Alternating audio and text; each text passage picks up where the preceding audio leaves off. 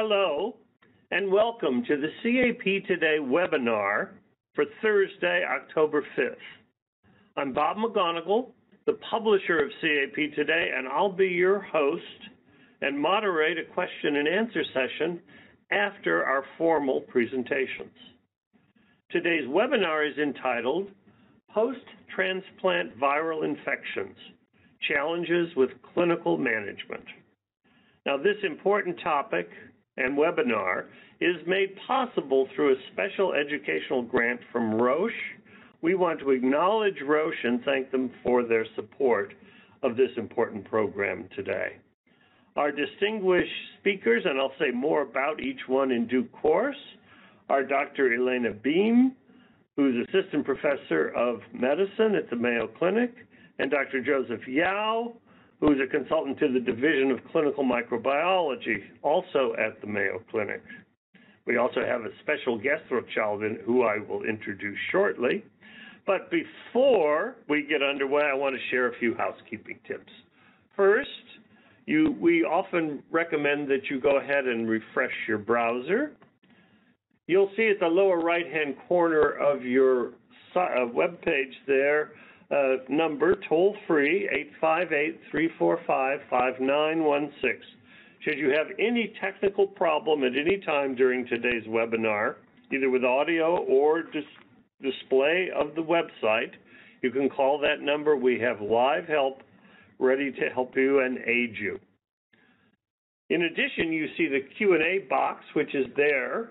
That's, of course, for your questions and comments for our speakers, but indeed, you can also put in technical issues there, and they'll be quickly resolved. I want to remind you that the full slides and audio will be available in about a week at captodayonline.com for your review and for sharing with colleagues who couldn't be with you today. I want you to know as well that you'll receive some follow-up email from us and Roche, perhaps, as well, so you should know that. Finally, let me remind you that CAP Today does not endorse any products or services that may be mentioned today. Furthermore, any comments of mine are purely personal and not to be taken as policy of the CAP Today or the College of American Pathologists. And with that, we'll get underway, and as often is the case, I have a very special guest who's joining us today. He is Dr. Amit Parulakar. He's an MBA and an MD, and he's the Director of Global Medical Affairs for Roche in Infection and Immunity. He's a highly trained pulmonary physician in critical care and transplant, and he's going to share a few introductory slides that will help set some context for today, and I will ask Amit to begin. Thanks, Bob. Certainly on behalf of Roche, I'd like to thank the attendees for attending what I think will be a really informative presentation from Dr. Beam and Dr. Yao. I'll just give a little bit of background on Roche's commitment to transplant diagnostics. We know that transplant volumes have continued to grow worldwide over the past decade leading into the pandemic. And with a slight dip occurring through the pandemic, volumes are projected to continue to rise. And we also know that transplant patients are at increased risk for all types of infections, including viral infections due to the immunosuppressive therapy associated with their transplants. CMV, EBV, and BK virus are some of the most common viruses that we see after transplant. And depending on the virus, they have significant direct effects in terms of disease, but also indirect effects on things like allograft dysfunction, acute and chronic rejection, and potentially morbidity and mortality. When we think about post-transplant viral load monitoring or appropriate solutions, we're looking for accurate, reproducible tests. And ideally, these tests will be able to detect virus or DNAemia in patients prior to the development of clinical symptoms, or at least prior to the development of severe disease. So we're looking for quantitative PCR tests that can help us detect virus early, but we're also looking for tests that can monitor patients that have already detected virus, so looking for increases in viral load or decreases in viral load for patients on treatment. One of the bigger challenges in transplantation, especially depending on the frequency of the organ transplanted, is the geographic footprint of the United States. And many of our transplant patients travel long distances to their transplant centers. And that makes post-transplant viral monitoring challenging because we know that different assays for specific tests like CMV, EBV, and BK cannot necessarily be compared. So one of the major advantages of commercial standardized assay solutions such as ours is the ability to compare tests from different sites, which may add increased convenience for patients that already suffer significant amounts of inconvenience related to transplantation and the travel that it causes. These are really our three post-transplant viral monitoring solutions: the cobas CMV, EBV, and BK virus tests for running on our X800 platform. They're quantitative PCR assays that are approved for use in plasma. The cobas BKV assay can also be used in urine stabilized in cobas PCR media. As you can see, the EBV and BK assays are dual target assays, very sensitive assays with low limits of detection across the board and robust linear ranges. Additionally, in patients where it may be indicated, you have the ability to run all three assays off a single patient sample with under 1 milliliter of sample. These tests are highly specific and inclusive for the relevant genotypes and subtypes. And so in terms of what we feel is the clinical value of this portfolio is the ability to offer 3 FDA-approved quantitative PCR tests for post-transplant viral monitoring that allow for better comparison of results across different hospitals and labs. And with that, I won't take up any more time, and I'll turn it back over to Bob for the main presentation. Dr. Pellicaro, thank you so much. That was a great introduction to an important standard industry offering to deal with these very important infectious viruses that arise in the context of transplantation. Thank you very much for that presentation. And now we'll go on to our 2 principal speakers. As I said, I wanted to say a little bit more about them. Our first speaker today will be Elena Beam. Dr. Beam is an assistant professor of medicine at the Mayo Clinic College of Medicine and Science. She's a program director of Transplant ID Fellowship. She's also the fellowship program associate director for the Infectious Diseases. She's eminently qualified to speak on this subject. And I'll go ahead and introduce Dr. Yao, who will follow her briefly, and then she'll return to run the final leg of the webinar today. Dr. Joseph Yao is at the Mayo Clinic in the Division of Clinical Microbiology in the Department of Laboratory Medicine and Pathology, famously there, where he has the title as a consultant. Having made that introduction, and we'll get underway. Remember, any questions or comments that you wish to make can be made by typing into the Q&A box. And with that, I'm going to ask Dr. Beam to go ahead and begin her presentation. Dr. Beam. Thank you for that warm introduction, and I am very happy to share the clinical perspective of these important post-transplant viral infections and the challenges with their management to date. Some of the learning objectives we have in mind for this presentation is first to identify some common clinical symptoms and risk factors for these viral infections post-transplant, recognize the importance of standardized viral load testing for them, as well as review updated prevention strategies and dive into treatment and monitoring for CMV, EBV, and BK viral infections. So before we jump in, I like to focus on the patient perspective. When are we going to be thinking about an increased risk of viral infection after solid organ transplantation? And really immediately in the first month, we really focus on donor-derived infections. But after that first month, the high-risk viral infections change to those that are associated with the immunosuppression the patients receive. So the first 6 months become herpes virus-related infections, as well as hepatitis virus-related infections.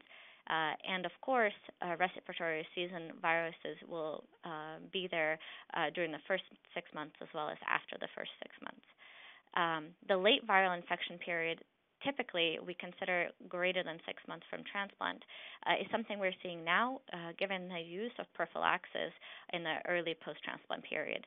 So this is something we keep in mind throughout the patient's transplant journey. Why are we focusing on CMV, EBV, and BK viral infections? Well, they have a couple of similar challenges as it relates to post-transplant time period.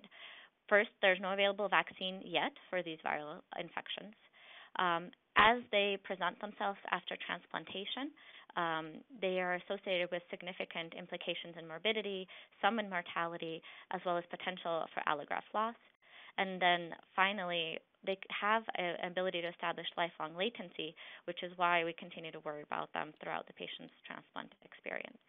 First, the CMV, commonly referred to as the troll of transplant because of the significance our patients experience when they do have a CMV tissue-invasive disease. This is very common post-transplant. CMV has both direct viral effects that could be just from viremia, fever, some abnormalities in the patient's lab tests, but also truly invasive disease, which is commonly gastrointestinal infection with diarrhea, but could also affect the organ transplant site itself, such as CMV-related hepatitis, nephritis, pneumonitis. In addition to these direct viral effects, there's indirect viral effects. This viral infection has been commonly linked to rejection of the allograft, as well as long-term graft outcomes in those patients who do experience CMV infection and disease. What are some of the risks that we know of that are established in the CMV arena for solid organ transplantation? Most of them are tied to the overall level of immunosuppression for the patient, such as what induction was used at the time of transplant, and if there was rejection post-transplant that required increased immunosuppression that elevates the CMV risk further. The most important has always been the CMV serostatus for the donor and recipient. And here we have a box that shows what exactly that means. So highest risk is going to be what we refer to as the CMV mismatch population, where the donor was positive, however, the recipient had a negative serologic testing pre-transplant. That's the highest risk population. If the recipient had previous positive exposure to CMV, they're in the middle ground in terms of risk, and then our lowest risk population is the CMV donor negative, recipient negative population. And as we look at how does that play out in our adult transplant population, our heart transplants, about a third of them were the highest risk mismatch status. A little bit over a half were recipient positive, which puts us looking for complications related to CMV in essentially up to 90% of the patients who undergo solid organ transplantation as an adult. Other risk factors that are important to consider include the type of solid organ transplant. This may be because of a higher severe infection risk. For example, pneumonitis in a lung transplant will typically be a very significant infection associated with morbidity and mortality. Additional risks that are described in the literature include lymphocyte count, with lymphopenia being very common after transplantation, but similarly correlating with subsequent CMV infection risk, as well as T-cell specific CMV response, which is likely just a marker of the net state of immunosuppression that the patients have received, as mentioned above. This was first really well qualified almost a decade ago, where patients were reviewed by risk of relapse of infection after prophylaxis completed for CMV disease. And here we can see a significant difference in freedom from CMV disease in those who had a positive or a negative result. Really, the patients with testing that was indeterminate, likely due to their overall highly immunosuppressed state, were the most at risk for CMV-related complications, again, highlighting that it's the immunosuppressive status of these patients that drives risk after prophylaxis. Second virus I'm going to introduce the clinical perspective of is Epstein-Barr virus. As we've discussed, EBV is a commonly feared virus post-transplant, really driven by the concern of a complication referred to as post-transplant lymphoproliferative disorder, or PTLD. How we believe this occurs is that once EBV establishes latency, the EBV positive B cell proliferation can occur without a check due to the immunosuppression and decreased T cell immune surveillance. The most concerning period for our patients is the first 2 years, and that's where we focus on monitoring for viral replication. And outside of laboratory monitoring, if a positive test result for EBV is noted, we review if the patient has experienced a post-transplant lymphoproliferative disease by patient's symptoms, as well as scanning, typically CT scan, PET scan, or potential biopsy need for diagnosis. This is the most common malignancy in this early post-SOT period, and therefore it has high significance. Associated risk factors for EBV after SOT are again driven by the serologic status. So the mismatched population is the highest risk, just like in our previous virus with CMV. However, you can see this is really isolated high-risk population, whereas the recipient positive population has a much lower risk. So here our focus is really on the mismatched population. EBV seroprevalence in adults is really significant, so the likelihood of a positive recipient and donor is high in our adult population. However, then the focus turns to the CMV mismatch status, where we follow them much closer for this complication. Additional risks include age, ethnicity, and again, the overall degree of immunosuppression. We also see a different rate of EBV-related complications among the different solid organ transplant types, likely because of the different management from an immunosuppression perspective for each of these, but also the lymphoid load in the organ. And that is why we see the highest complication rate due to EBV among our intestinal multi-organ transplants, followed by lungs, heart and liver somewhere in the moderate risk, and kidney and bone marrow in the lower risk. Risk factors for PTLD, the post-transplant lymphoproliferative disorder, are different if they occur in the first year or considered early PTLD, or late, more than 12 months. Typically, this is much more than 12 months. So primary EBV infection organ type and the younger recipients are what we focus on in the early PTLD diagnosis. If we consider the late PTLD, this is typically going to be the older recipient of the transplant. There's going to be more EBV negative PTLD presentation as opposed to an EBV driven process, as well as just the overall duration of the immunosuppression that elevates the risk of PTLD. And the third virus, the clinical presentation we focus on is unique. We're going to discuss the BK polyomavirus. This is really one where amongst the solid organ transplant recipients, we focus on our renal transplant recipients as opposed to significant concern for the other transplant recipients. The reason the focus is there is because our lifelong infection, once it's established in our renal transplant donors or recipients, the virus will be then lifelong established in the renal, tubular, and uroepithelial cells.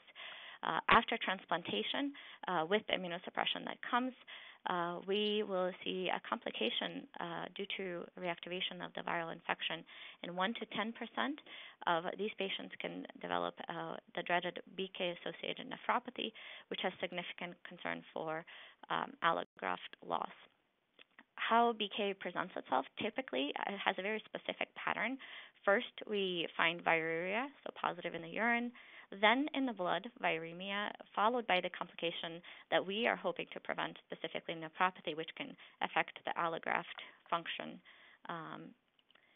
overall.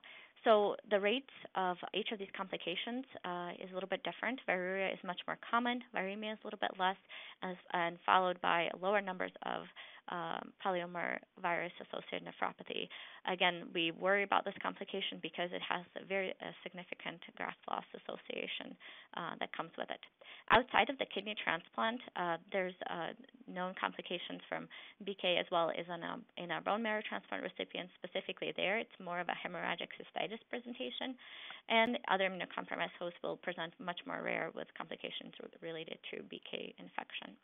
Here, I'm going to take a pause and send the presentation over to Dr. Yao to talk to us from the laboratory perspective. Dr. Beam, thank you very much. Thank you again to Dr. Beam, reminding you all you can make comments or ask questions at any time. And now it's my pleasure to invite Dr. Yao to begin his presentation. Dr. Yao.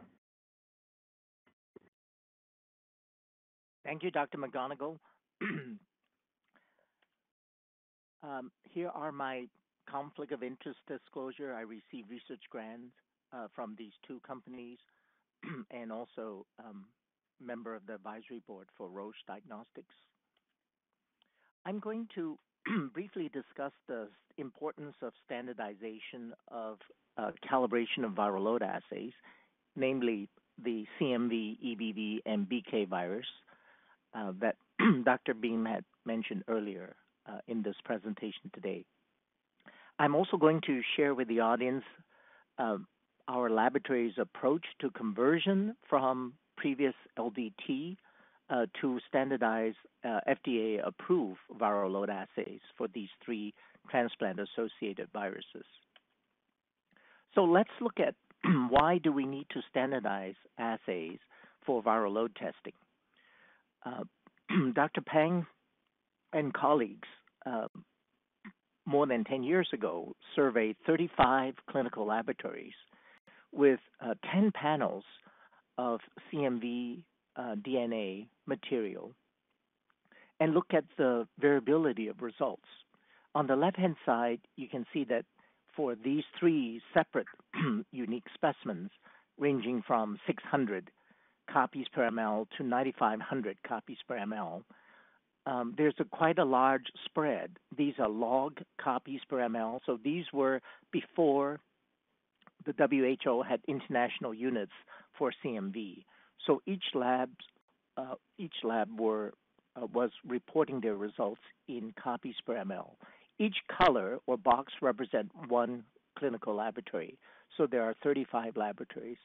So at the low end of quantification at 600 copies per ml, we have almost 14 labs who could not actually detect this virus, whereas the remaining 21 report results anywhere from 1.6 logs to 4.5 logs. So this is almost a 3-log spread of this single specimen tested across 24 labs. Similarly, for 7,500 and 9,500 copies per ml for the expected results, we see a similar spread, although less spread than the lower end of the quantification range. Overall, when they looked at 10 unique samples that were sent to these 35 labs, we see two things. We see quite a bit of spread. The vertical height of these dots represent the variability or spread of the results. And you can see that for this particular sample, CMV8, the spread is from -3 logs to 1.5 logs, so almost a 4.5 log spread. The second thing we see also is that the commercially available assay represented by the word COM in either orange color or the purple color, the spread is actually less than the laboratory-developed quantification assays. And this is true for all 10 specimens. So it's no wonder patients have difficulty determining, or clinicians determining, what are the exact correct viral load for CMV among their post-transplant patients. Similar studies, almost 10 years ago now, have also found this the same for EBV. So here we have an EBV commercial reference material tested by 5 different assays at 5 different laboratories. And you can see that the spread is as wide as almost 2 log, and that's 100-fold for these 5 different assays. And even when we use international standards, by now we have WHO international standards available for these 5 specimens tested by 5 different laboratories, we still see almost a 2 log spread of these 5 different assays. So that brings us to the question of what reference material should be used for standardization and comparing assays for agreement. Here's a study by Angie Caliendo back in 2009, who uses clinical specimens as well as 2 different commercially available CMV panels, the OptiQuant and the OptiQuant IC. You can see that the clinical specimens represented by the open triangles have a pretty wide spread. Each dot represents 1 clinical sample. Now, the OptiQuant regular panel, represented by the black circles, are pretty tight in terms of variability. But the OptiQuant panel that's represented by the square gray boxes have quite a wide spread among the reference ranges. So I wanted to define commutability. Commutability is really ability of a reference or control material for measurement of a given analyte to have interassay properties that's comparable to the properties of the authentic clinical samples, such as serum or plasma, when tested by more than 1 assay. So the material is considered commutable when an assay produces the same result for this material as it does for an authentic patient sample that contains the same analyte. And so this is important to use commutable reference material to calibrate assays, because assays calibrated with such commutable material will produce results for clinical samples that are equivalent among all such assays, regardless of manufacturers or assay design. Now, as of today, we have WHO international standards for these transplant-associated viruses. There are 6 of these. We have, for a long time, over 10 years, viral hepatitis, HIV international standards for B, C, D, E, and HIV 1 and 2. But having WHO international standards doesn't mean that clinical laboratories will adopt them. This is the July 2023 CAP VLS-B viral load proficiency test survey. I looked at the results and compiled this table, and you can see that for CMV, almost all the participants, 304 of them, have switched over to using international units per ml, whether they are IVD assays or LDT users. For EBV, it's about 71% that have gone over to calibrate their assays to international standards.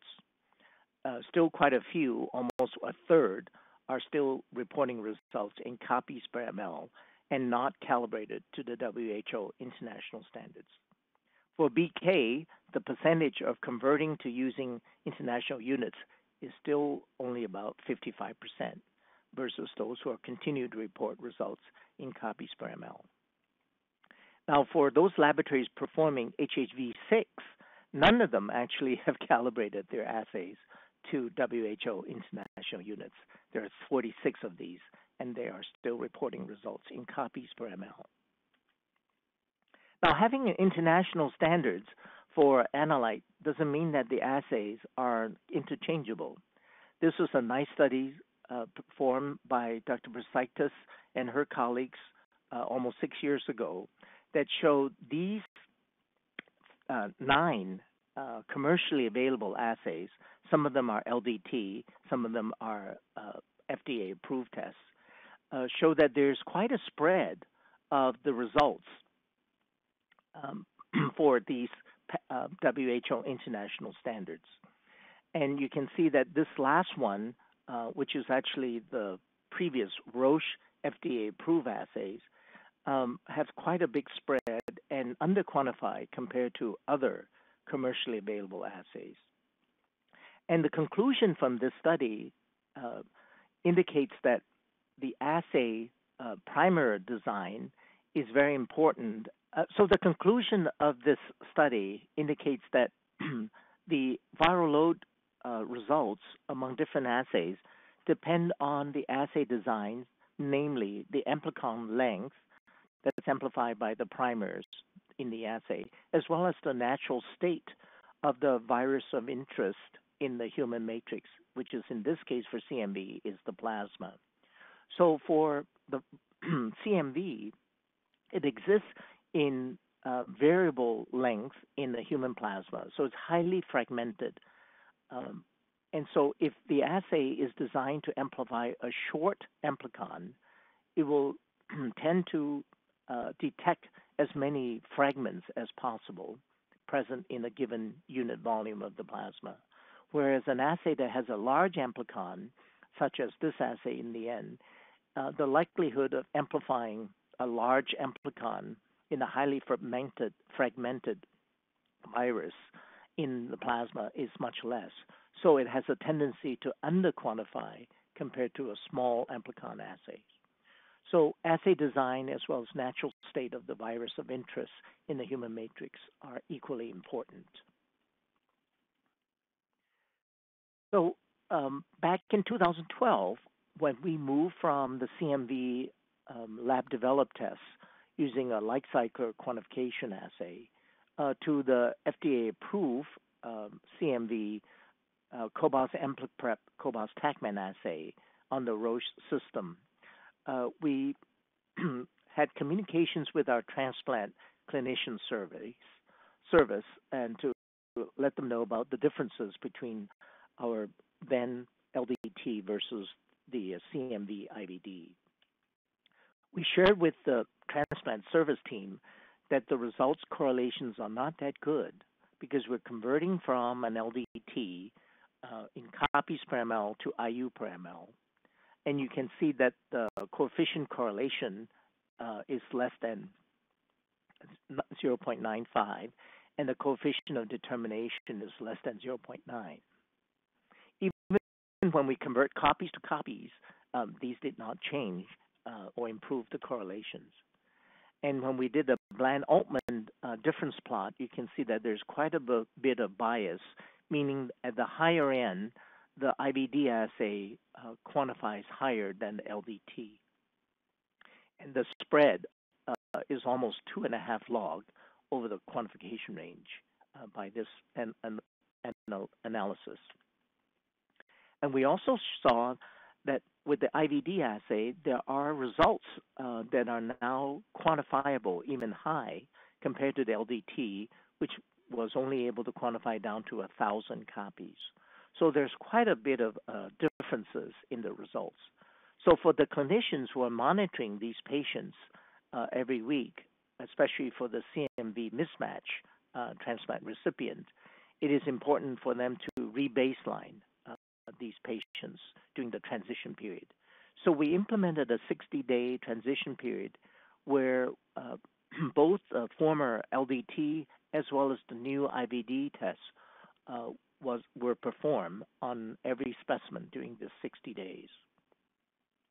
And then after that 60 days, then only the IVD assay is performed and reporting out results in IU per ml.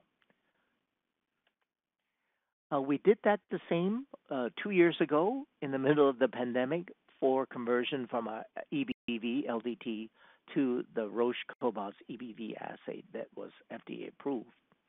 The EBV LDT that we performed was already calibrated to the WHO international standards. But of course, the sensitivity and quantification range of these two assays are different.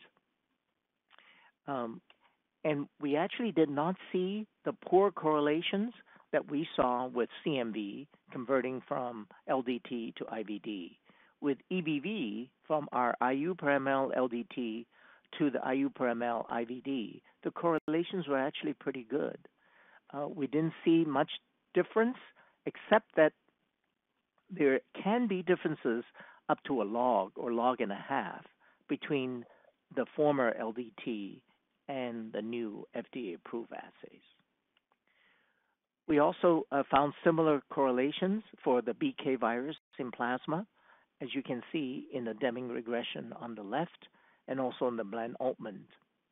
So for conversion from the LDT to FDA-approved assays for BK virus and EBV, we did not offer a transition period of dual testing for these specimens. However, we did put in a reporting comment to alert our clinical colleagues for the first 90 days after implementation that the new assay results may show up to 1 log, which is tenfold higher or lower, depending on which assay, from the previous LDT results. So I'm going to conclude by saying that assay calibration and design should use commutable reference or control material that are traceable to the WHO international standards going forward for these transplant virus assay design. And that as much as possible, these quantitative assays should be calibrated to the WHO international standards, and hopefully these standards are created with commutable material. But, some of these assays or WHO standards haven't been studied extensively with different assays that are commercially available or LDT out in clinical labs. What I have shown are EBV, BK, and CMV WHO international standards, but for adenovirus, HHV6, the commutability of these international standards have not been studied. So it is still important to monitor viral load results in patients for these other viruses where commutability is unknown at this time. I'll stop here and pass on the presentation to Dr. Beam. Yao, thank you very much. We'll reload our slide presentation, our 2 decks that we're juggling today. What a fine presentation that was, and I'm sure we'll have, and we already do have, quite a few questions. Let me remind you all, you can make comments, ask questions, etc., and we'll get as many of those in as we can as time permits. As we bring back Dr. Beam's slides and presentation. There we are. Thanks again to Dr. Yao. Dr. Beam, you're back on. Thank you. And a big thank you to Dr. Yao's lab for communicating all of those changes to us on the clinician side as we were making adjustments to our patients' care to ensure the transitions are smooth. So how do we use these diagnostic tests for the monitoring and prevention of these infections? For CMV, there are typically 2 specific approaches that are considered adequate for prevention of infection after solid organ transplantation, referred to as preemptive approach or universal prophylaxis approach. With the universal prophylaxis approach, the patient is given an antiviral medication for a pre-specified period of time. Typically depends on their risks of CMV, longer for the mismatched population, and maybe the shorter duration for the recipient positive population. And they discontinue the prophylaxis at the decided upon period of time. They're monitored for infection after. On the other hand, preemptive antiviral monitoring requires weekly laboratory checks for CMV PCR, and upon a detection of a positive result, the patient is then started on an antiviral medication, typically until 2 negative PCRs are obtained. The antiviral medication stopped, and they continue back on their weekly monitoring. May require restarting an antiviral again if a positive PCR is identified. The duration of preemptive monitoring is typically also standardized according to risk. So this weekly monitoring will continue for that period, typically 6 months.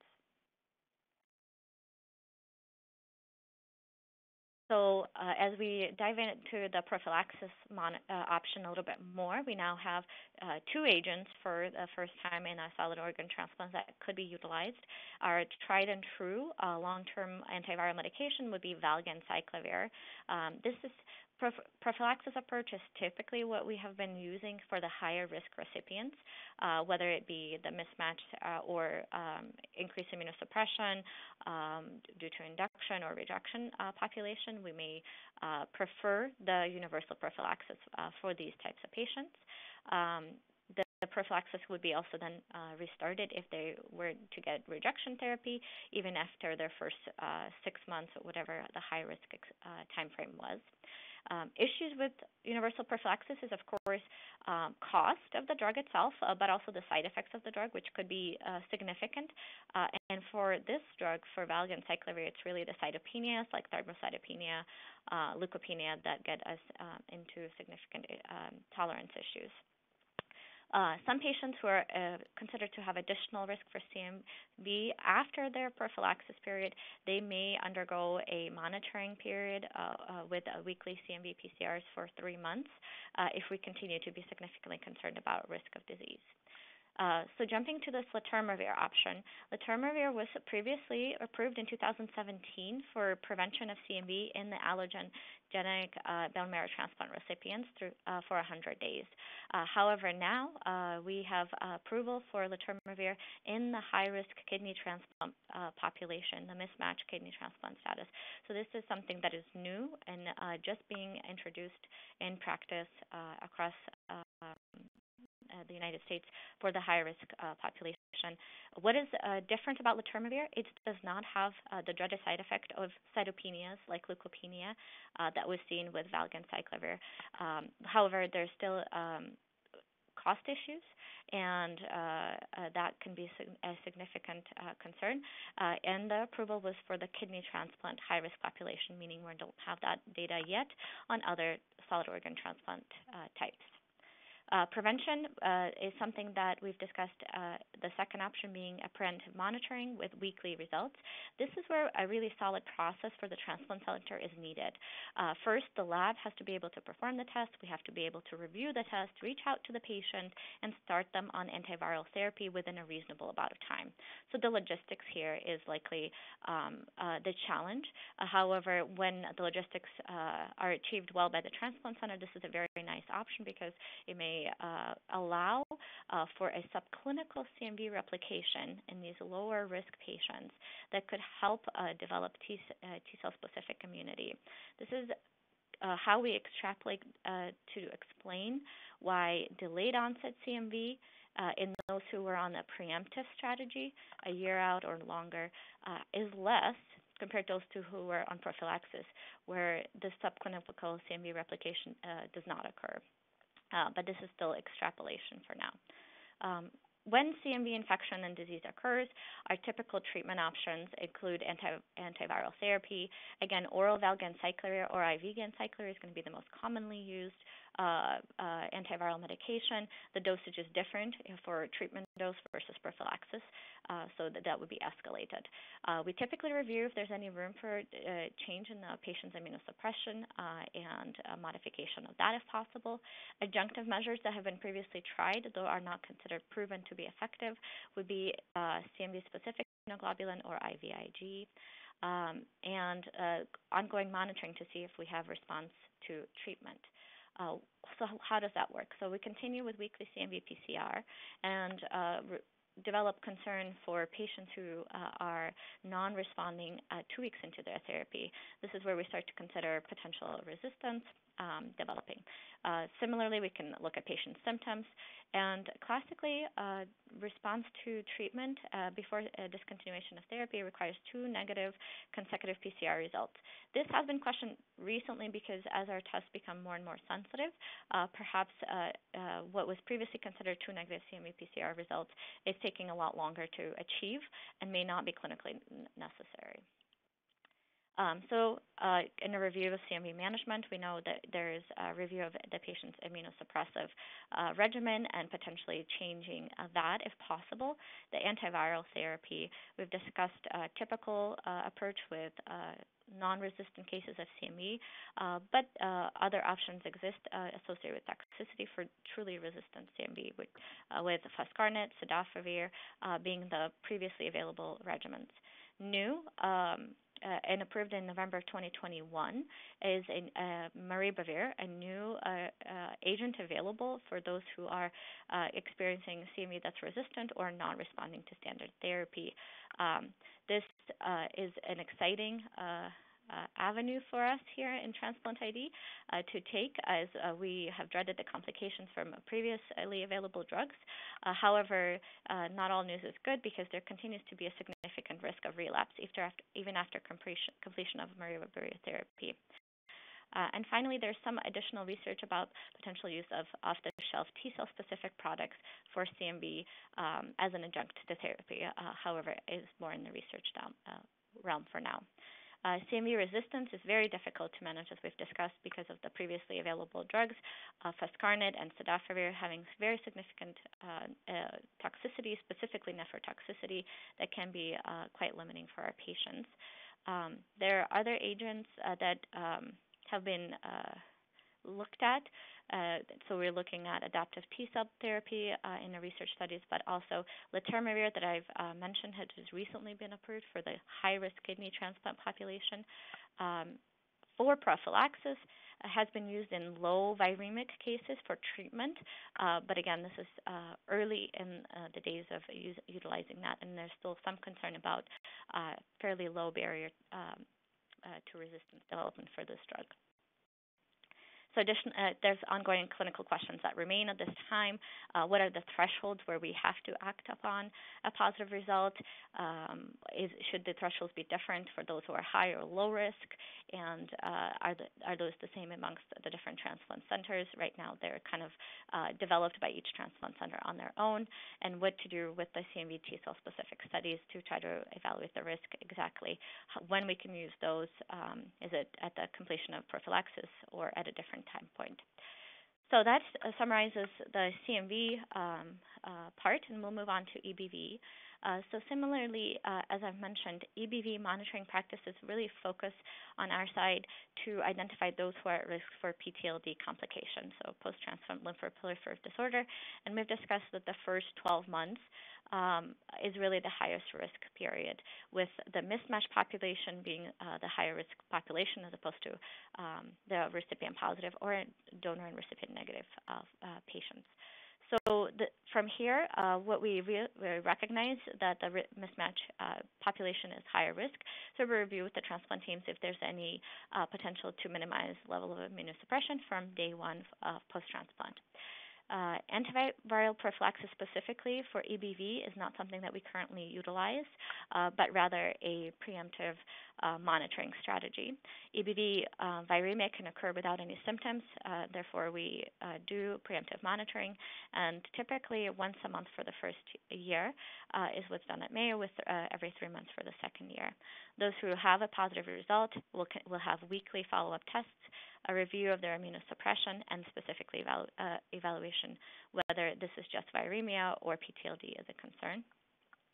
As noted, EBV viremia may or may not have any symptoms, therefore the monitoring is done regardless of symptoms. However, how to approach a positive result is still not entirely clear in the solid organ transplant side. Some have advocated for first reduction in immunosuppression when viremia is noted and there's no active PTLD. Typically, we are not able to distinguish by symptoms alone. Therefore, additional imaging such as CT scans, PET scans may be necessary to review for any lymphadenopathy or other evidence of disease. This is an example of a thoracic organ transplant with PTLD, and the only modification was a change in their overall immunosuppression. We can see lots of activity on the left side with improvement just a couple months into decreased immunosuppression strategy. So that on its own can be effective for PTLD that's EBV driven. And the last viral agent is BK. So their options for BK monitoring would be on urine, plasma, And again, this is something that is only performed routinely in the kidney transplant recipients.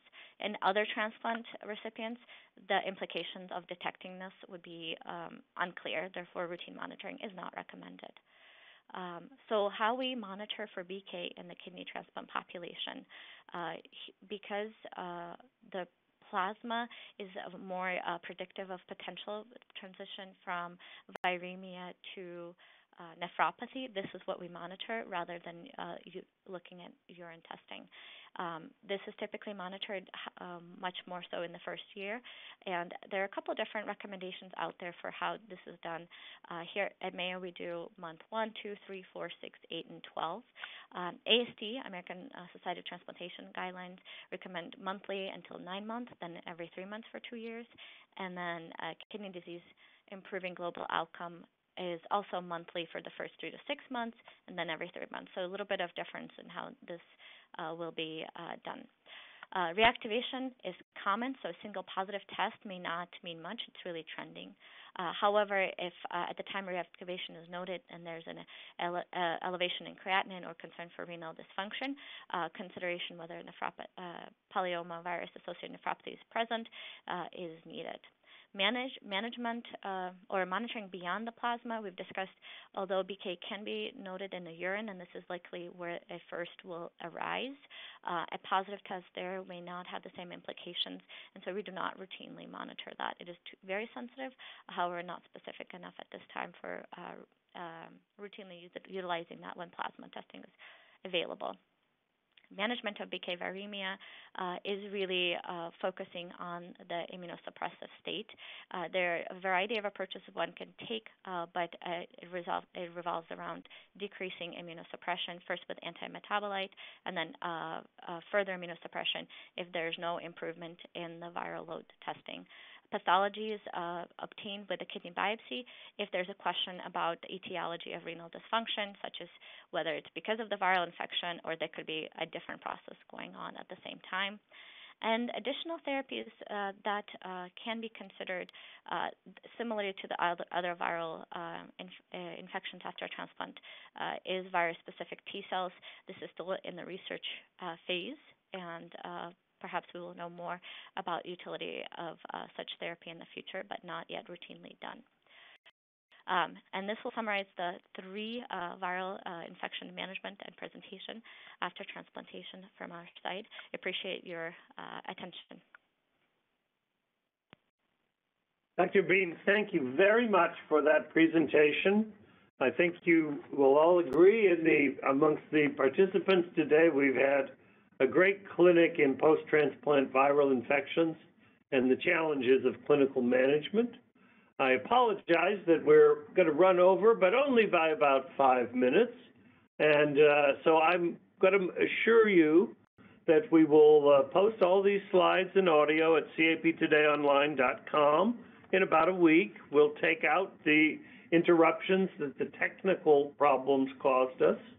And we will also share all of the questions and comments that we've had with not only with Roche, but with our 2 distinguished speakers. And you may find that you get a more personal reply to a question or comment. Let us know if you have other questions or comments, and we'll pass them along or try to have them answered in CAP Today's question and answer section, which is, of course, enormously popular. I'm going to really settle on only 1 or 2 questions, and the first is for Dr. Yao. Could you please comment on the utility and interpretation of whole blood versus plasma when testing for EBV viral load? Is there a reason for labs to validate both specimen types based on the presentation? Yes, that's a good question. There's actually quite a lot of studies looking at the 2 different blood compartments, whole blood versus plasma for CMV, not as much for EBV. We do know from CMV that whole blood contains higher viral load than testing plasma. By various studies can be as high as 1 to 2 logs higher in whole blood. And that's explainable because some of the viruses are present in peripheral blood mononuclear cells, PBMCs, in addition to being present in plasma. So whole blood will definitely contain more viral particles or viral sequences. And this is similar to EBV as well. Now, we do know from CMV that the viremia detected by whole blood testing actually does not have better prediction of recurrence of CMV infection compared to plasma. So this was done very well by a multi-center trial coordinated by Dr. Humar, transplant specialist at Toronto General Hospital in Toronto, Canada. So there are still people who have a very personal attachment to testing whole blood. I believe our European colleagues in transplant infectious disease or transplantation in Europe love to test whole blood compared to plasma. But in the U.S., we're pretty well standardized to testing plasma. EBV, I think the same can be said for what I mentioned for CMV, but less study available. Thank you, Dr. Yao. And for Dr. Beam, our final question. You mentioned in your presentation, Dr. Beam, CMV resistance and how that can be hard to manage. How does one recognize CMV resistance? Yes, excellent question. Can be a discussion on its own. But essentially, if there is no response to what is adequate therapy with a primary drug on CMV monitoring by week 2, or there's an increase in the viral load by week 2, we would send off for resistance testing, which is automated sequencing method specifically looking for common mutations that are associated with resistance to the drug the patient's receiving. It would also then give us information whether there's additional mutation in the present that may be associated with cross-resistance to other antiviral drugs and help us decide on the best substitution at that time, which can be one of the drugs I mentioned, foscarnet, cidofovir, or maribavir, depending on the resistance testing information and what mutations are available from that result. Thank you. Thank you. And with that, I'm going to give you the last word as I begin to wrap up on a very lively, stimulating presentation today. I want to first thank Dr. Amit Parulekar from Roche, who gave a very good introduction to Roche's stellar line of IVD assays to be used in these conditions. Obviously, I want to thank Dr. Beam and Dr. Yao. They've teamed up to give you a perfect clinical and diagnostic overview of this important topic. I think it's fair to say we all know transplantation volumes are rising and will continue to rise. It's a very big part of the service line of multiple institutions now, from which many of you know, and you're working at them already. Finally, I want to thank Roche for their support and their sponsorship of today's important webinar. And as I do that, I have one final thanks to do, and that is to all of you who've taken time out of a very busy schedule, I'm sure, to join us for this important webinar. We thank you for that. We're very grateful for your attendance. We'd love to hear from you what your thoughts are about this and other webinars that we do. But with that, I will